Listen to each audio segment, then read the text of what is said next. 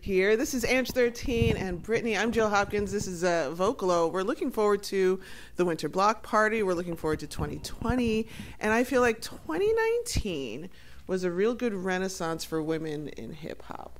I got to interview Rhapsody earlier in the year, and she said this wasn't like this when she was coming up. Labels would give one lady a chance, and then everybody else was left to fend for themselves. Do you think that being a woman and being in hip hop in 2019, 2020 feels different than maybe when you picked up a mic the first time, Brittney? Well, I haven't been doing this for that long, so. But I mean, it's still, change is ever happening. Do you feel as though it's more welcoming to you now than maybe when you were a kid thinking about doing it? Yeah, I would say so. I didn't really plan on doing music, so I just kind of hopped into it. But yeah, I've seen plenty more women around the scenes now, and it's real cool. And I think that from the time that I started rhyming till now, it's a big difference, because a lot of labels are like, we don't want women at all. Yeah. So to now see that they're not just saying it can only be one queen in the kingdom, it's awesome. And that the queens aren't fighting to be seen as the only queen is also awesome. That we can actually work together, because we know now the ins and outs and the tricks and the conversations that they try to use to pit us against each other. So we're a lot smarter.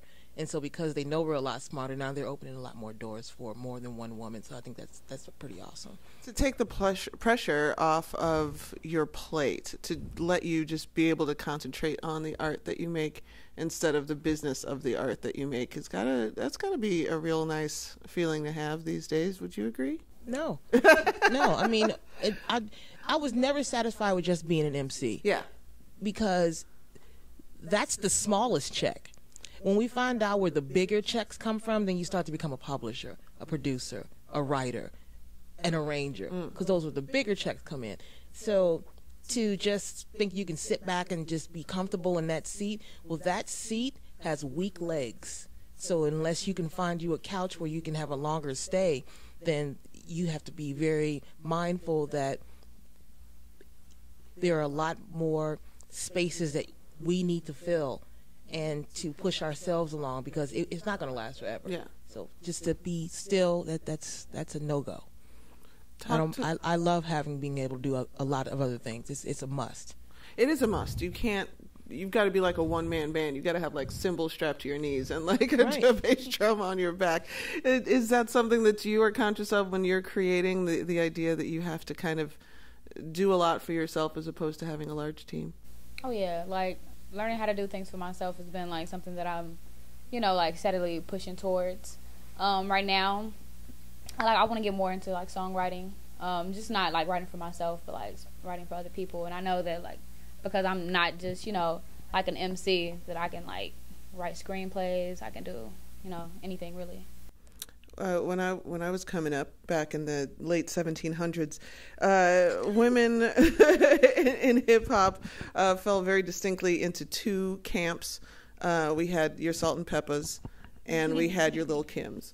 And there seemed to be a huge chasm, a huge gap between those two styles of performance. Do you think that gap has closed in recent years, where women can kind of be free to express all parts of themselves, as opposed to either the sexy side or the kind of let's talk about sex, be responsible side? Brittney? I feel like it's way more open now. You can just be whoever you want to be, because everybody's not signed to a label, so it's just it's open for everybody. Yeah. Do you feel that way, Ange? Well, I think that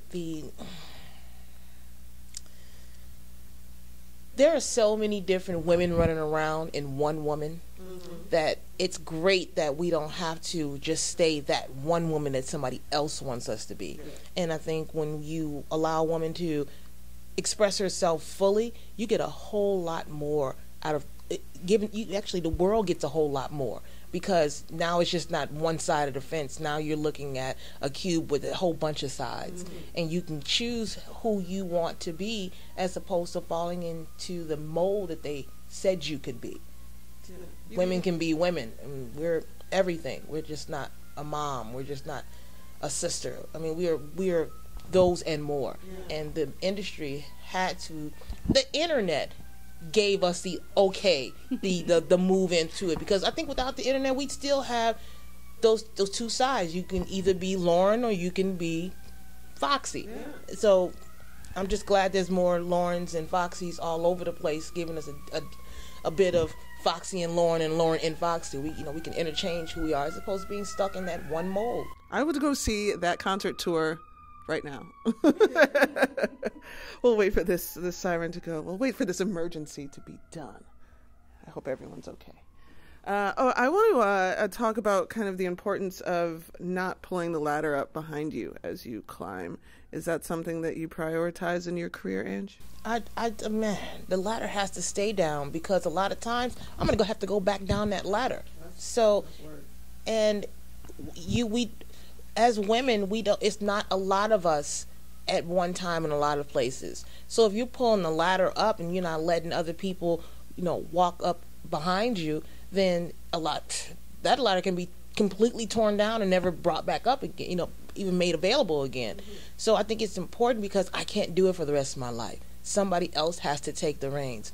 That's where you come in. Oh, no. So, yeah, I'm sorry. That's where you come in. I want to be able to go to the old folks' home and laugh at the shit we used to do. I'm sorry, at the things we used to do. And I want you to be able to say, well, this is how I changed it a little bit. And then the person behind you, this is how I changed it a little bit. You never want to let that ladder fall. You never, because we have so much to give and a little time to do it. Yeah. Chicago's a really great microcosm of hip-hop at large, I think, right now. Do you feel, Brittney, that the eyes of the world are watching Chicago and kind of looking to y'all and all of us for greatness? Possibly. Like, we've had some of the greatest artists, in the world to come from here, so it's possible.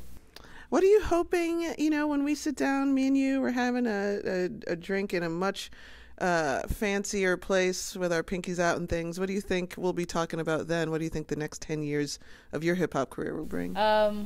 Man, I want to do everything that I can, like possibly with writing. Because like I said, I haven't, the plan wasn't to do music. It just kind of like, I fell into it. Yeah. And so I would like to like write books. I would like to write like movies, like anything I could do with the pen, like write songs for other people. I want to do it all, so.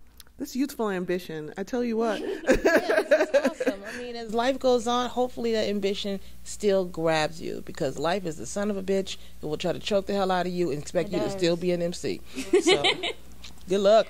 Well, here's to 2020. Here's to taking that licking and turning it into bars.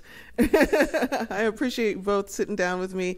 I'm Jill Hopkins. This is Vocalo Radio. See you at the block party. Bye.